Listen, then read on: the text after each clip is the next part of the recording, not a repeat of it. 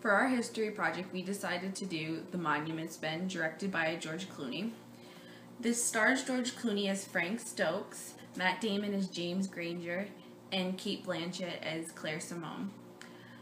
This movie was released February 7th, 2014, and is approximately 118 minutes long.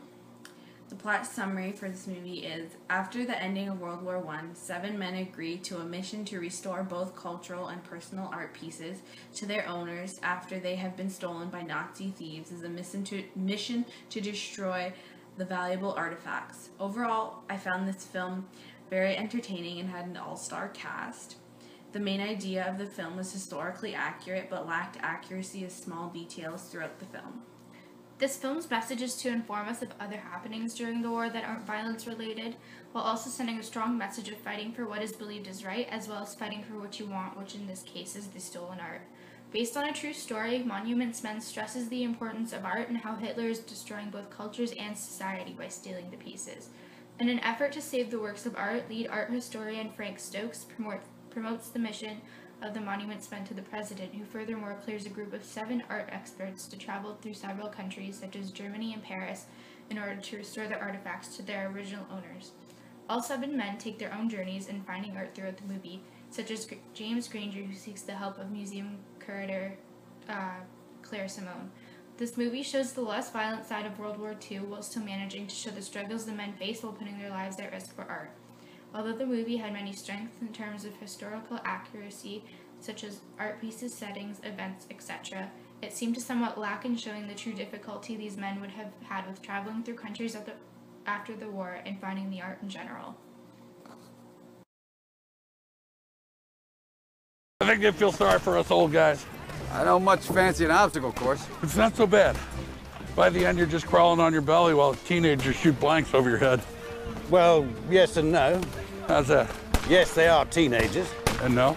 They're not blanks. Moving on to details that were false for entertainment purposes, an appropriate example of criteria was the change in the actors' names in the movie. For example, character Walter Garfield, who was meant to be representing Walter Hancock.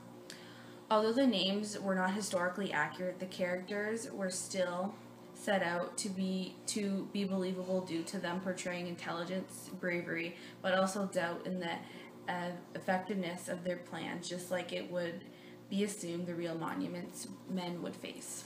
A scene specifically added for entertainment purposes is when actor Matt Damon, playing James Granger, steps upon a landmine while searching for art.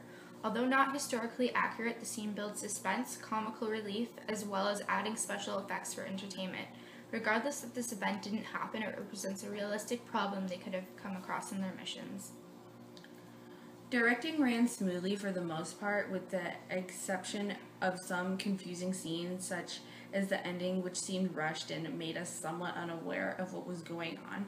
Although confusing, it became evident that the meaning scenes for entertainment purposes and to show the significance of what the Monuments Men did, as well as proposing the idea that their stories will be remembered and passed on through generations, as shown by the closing of an elderly Frank Stokes with his grandson admiring the last monument that was saved. With this many people dying, who cares about art? They're wrong, because it's exactly what we're fighting for our culture and for our way of life. One of the main demonstrations of historical values in this movie was the historical events that both took place in real life and on screen.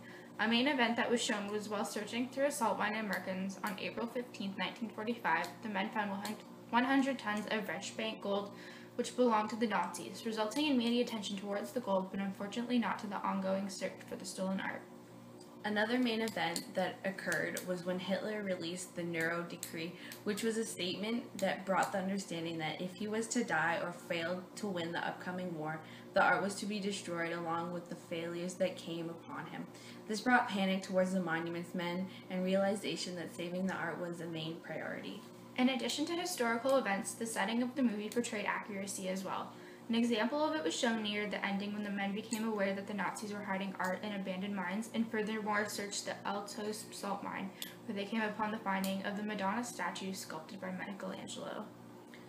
As well as mines being accurate, museum accuracy was a main point as well. Jeu de Paume Museum in Paris was an important setting that was used throughout the art-leading operation led by the Nazis. The museum was used as headquarters and also became a valuable source of information as to where the art was being sent. The last example of accuracy is the portrayal of characters throughout the storyline. One of the best examples of character accuracy was Claire Simone, who was meant to represent Rose Valland. She was a valuable part to the history of the mission, as she was an employee at the Jeu de Paume Museum and was able to understand German, therefore having the knowledge of where the art was being shipped to, which eventually led to her telling James Vermeer. The last point for accuracy was the portrayal of all characters throughout the film. An example of detailed representation and appearance was the character of Frank Stokes versus George L. Stout. They were able to express similarities in both facial hair and body build, allowing the character representation to be more realistic. As well as character accuracy, the time period of the characters was detailed with correct facts, such as the way women dress, the intelligent vocabulary, and the allowance of smoking in public areas. Therefore, we have concluded that our overall review of the film is that it was very entertaining and provided an understanding of the historical events that took place, but failed to include minor details that may have been of use to explain the difficulty that the men faced. Throughout the film, it kept my attention with its entertainment value, while at the same time giving me knowledge towards the Monument Men and what their goal towards protecting art was, therefore allowing me to recommend this movie in terms of both historical evidence and entertainment. In conclusion, we both would recommend this movie's use in history class. Not only does it provide a decent understanding of who the Monuments Men were, but it allows you to have a different point of view of aspects that happened during World War II that are commonly thought of.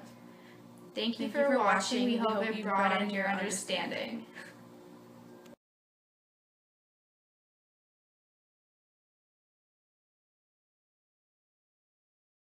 So for our movie project, we did Monuments.